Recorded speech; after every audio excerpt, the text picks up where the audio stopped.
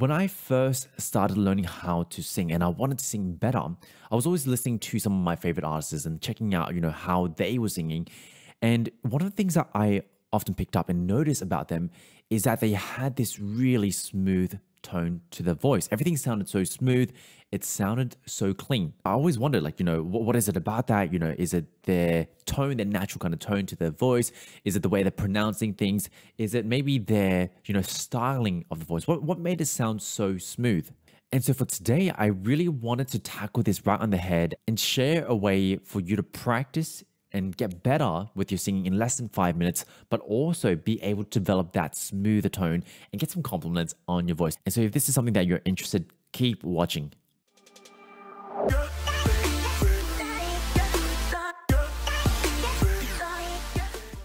Hey everyone, welcome back to the Singing Simply Show. My name is Ivan and I'm a voice teacher who is on a mission to help demystify learning how to sing, to make it easy. Because here's the thing, you're probably frustrated, you're probably confused with a lot of things that you're seeing on YouTube. And when it comes to learning to sing, I can relate to this, right? There's a lot of information out there and my goal here is to break it down and find a way to explain things to you so that you actually understand and you can actually do it with your singing. And so if this is something that you want to be able to do, I am your guy. And so back to this story, when I was learning from these singers, when I was studying them, obviously there's a lot of cool things that they were doing, but this idea of smoothness and this idea of sounding smooth, this is actually something I want to tackle with you today because I think it's such a great tool to help you sing better and sound smooth. And it's often quite a quick fix as well. And so what I learned is that when these singers are sounding smooth, they're sounding clean, they sound good, right? One of the biggest reasons is that they're applying a concept called legato. And so this isn't really a new term in music, like it's actually being used a lot of the time. And basically what this means is it's talking about the smoothness and connectedness to a sound. And so when you are listening to a singer and they sound smooth, they sound clean, a big part of it is that they're applying this term called legato. Now, here's the thing, understanding the definition, knowing the definition does not mean you actually get it. And does not necessarily mean that you can actually apply this to your song. And so for today, really what I want to do is explain it in a way where you actually get it, right? Put it in a way where you can actually understand what's happening when we talk about this term called legato, but then also be able to apply it into your singing. And this is actually a process that I share with my summer clients, clients who are working with me one-on-one, and we're tackling this over a 3-month journey. This is one of the concepts that we will tackle because I think this is a great tool to not only make you sound better, right? But it's also a great way to build coordination and stamina in your voice. And so let's actually start here, right? We talked about legato. We talked about how it sounds smooth, it sounds connected, but it's quite vague. Like, what does this actually mean? And so I wanted to share maybe a slightly deeper definition. And this is going to be a bit of a funny one. This might be a bit of a quirky one, but I'm sure you're going to understand this. So how I like to explain legato to a lot of my clients, and this is something that I share as part of our 3-month journey, one of the concepts that we tackle is that if you cut off my head, little quirky kind of explanation here, but if you cut off my head and I didn't have my throat, I didn't have my mouth because they kind of shape the sound, right? All you would hear is a little buzz, little buzz in the sound. The vocal folds are kind of vibrating, but you'll get nothing more than a buzz. And the reason why I'm sharing this quirky detail is one of the most important parts of singing legato, sounding smooth, sounding connected, sounding good, is that this buzz never stops. Which means basically your vocal folds are constantly making sound for that phrase, at least. For that phrase, of course, you need to take a breath for the next one and it stops.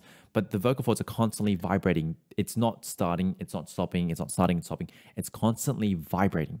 And the reason why I'm talking about the buzz here is one of the misconceptions when it comes to singing legato, especially for beginner singers, and you might be thinking this as well, is that we think articulation is the thing that gives us legato. We think articulation. I think it can help, right? But you'll notice there are exercises, and I used to teach this as well, talking about slurring the words, acting like you're drunk, right? So if I was to count to 5, right? It'd be more like 1, 2, 3, 4, 5, and like kind of really slowing the articulation like that. And I think that can really help with the smoothness and connectedness. But what I think is really playing the bigger part of the smoothness and connectedness is the vocal folds never stop buzzing. The sound never stops happening. Because you notice this in different styles of music, like musical theater. where the articulation is not really that slow. It's actually quite articulate. They're really, really using the articulators, right? But they're still able to maintain a smooth, connected phrasing, right? So what that tells me is it's not just about having slowed articulation. That's not what legato is all about. But if you can keep a constant sound making, the sound keeps buzzing and it never stops, then naturally you get this kind of smoother and more connected sound. So hopefully that gives you a better understanding of what's actually happening. Now, of course, you might be asking, Ivan, I get it now, I get it, but how do I actually do it, right? How do I actually do it and apply it to my songs? This is the most important part.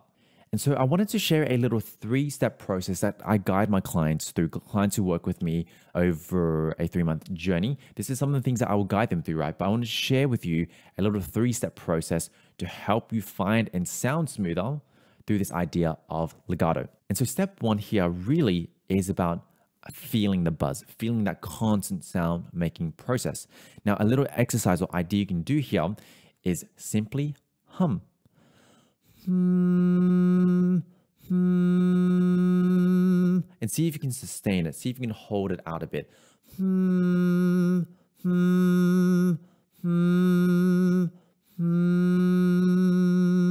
Because when you're holding it out, your voice never stops buzzing. It's constantly buzzing, it's constantly buzzing, it's constantly buzzing. Because what we can do here is we can then apply this to a phrase of a song. So, choose a phrase of your song. I'm going to choose one that I've been working through recently. And what we're going to do here is you're going to hum through a phrase of that song and you never let the buzz stop, right? For example, if I go,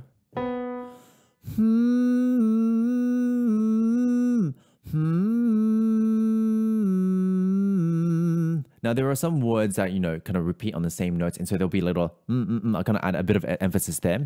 But the whole idea is throughout that phrasing, I'm trying to keep the buzzing happening at the same time. Now, something that's not legato would be this.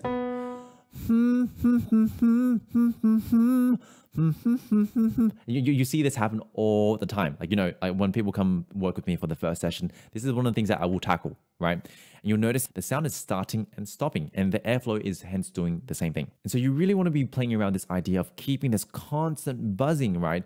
Even as you're navigating between different notes, as you're navigating between the phrases. Now, of course, between, the phrases, you can take a breath and reset it, but within the whole time, the sound should keep going, because what happens now, step 3, is we now open our mouth and we do the same thing.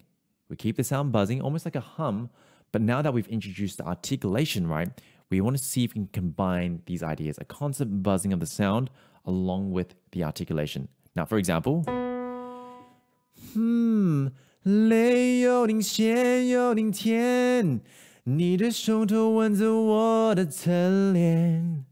Now, notice how, as I was adding articulation, I wasn't necessarily starting and stopping the sound, right? If I added my articulation and I was starting and stopping the sound, it sounded a bit more like this.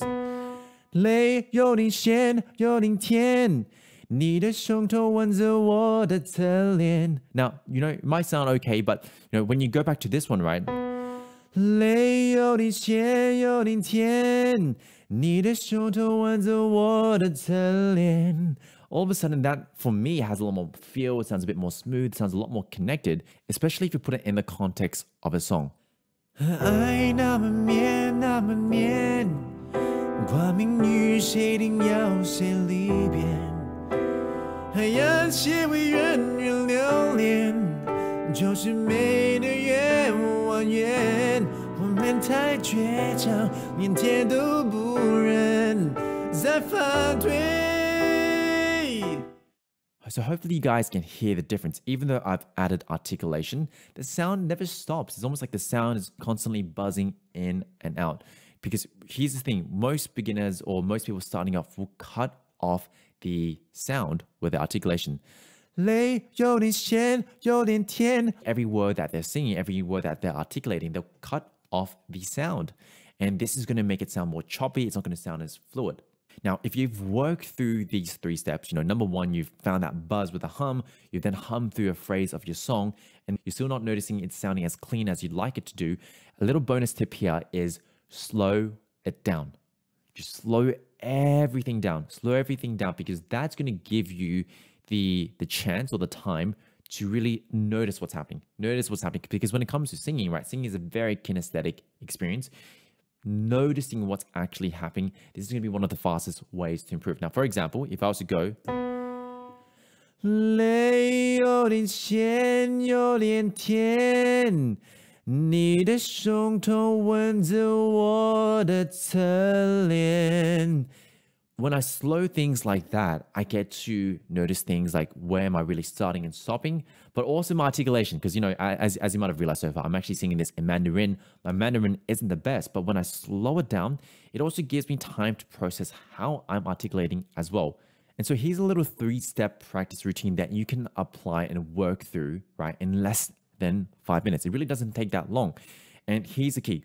Remember, rinse and repeat, and explore, right? Because this tip is very simple. It's such a simple tip, but the real benefit here is training it in as a habit. And as you know, with habits, right, they don't just happen overnight. It's something that you develop over time. And so practice this in, because the challenge for a lot of singers, especially adult beginners that I work with, is they'll play with an idea, they will work on it, but before it even becomes a habit, they'll drop it and they'll work on something else.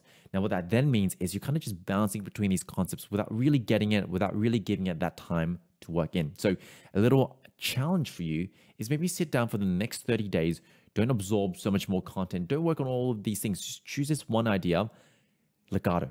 See if you can really work it in with this 3-step practice routine, this thing that you can do in less than 5 minutes, and see how that changes your voice. And so team, keep at it. And if you enjoy this kind of content, make sure to follow for more wherever you're listening or watching this from. And if you're looking to improve your voice faster, just realize you don't have to do this on your own. This is something that I tackle with my clients day in, day out. This is something that I help them overcome without the stress and also faster, right? If you're trying to work on your voice and you want to get there faster, working with someone who can guide you through this journey is always going to be better. And so if you're interested in working with me, check out the links in the description. I'll drop a link on how you can get connected with me and how you can work with me. So apart from that, team, take care. And remember, you are not your limitations. See you.